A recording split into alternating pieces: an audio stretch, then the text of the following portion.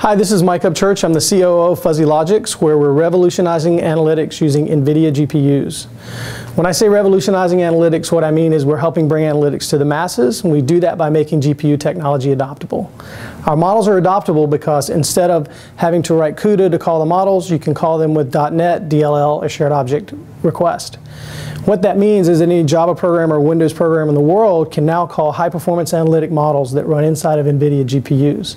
And what they do with those models is they solve business problems regarding customer churn, risk management in financial services, portfolio management in financial services, drug discovery, and other things previously not possible without this technology, and super adoptable because of the way that programmers can now access these models.